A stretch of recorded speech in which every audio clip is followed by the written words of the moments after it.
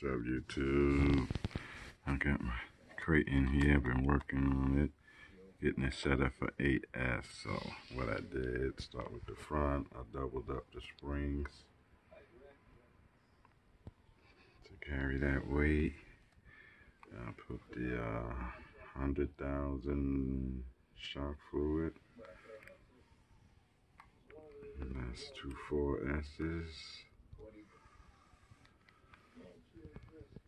And I tripled up the rear. There's 3 springs on each side. So I raised it a little.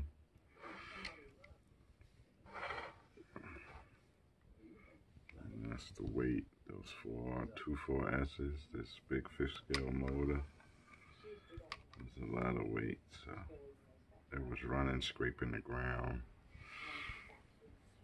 So once it got up to speed, the wind going across it pushed it down. It scraped the ground. So I had to beef it up. Double springs.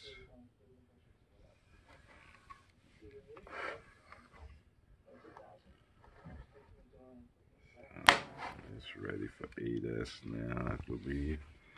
And we'll get a couple of passes tomorrow, hopefully.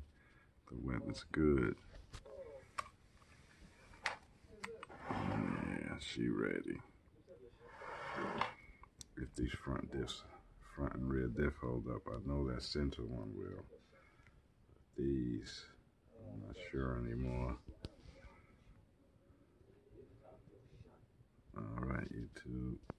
Peace. Show you how it's gonna sit. That's the height. So that's clearing. That's a nice height.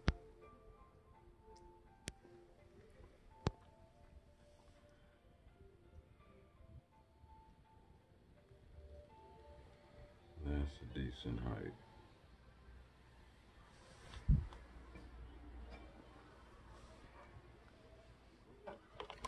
What I did, I put my tubes there. I'm not going to use any pins, anything. Just slide the body over it and clip it in the front. Pin it in the front, and that's cool.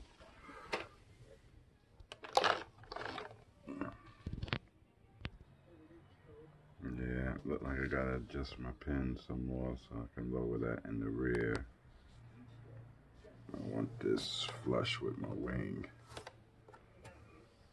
It's up way too high.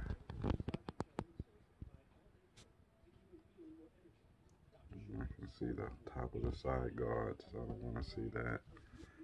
So I gotta work on it.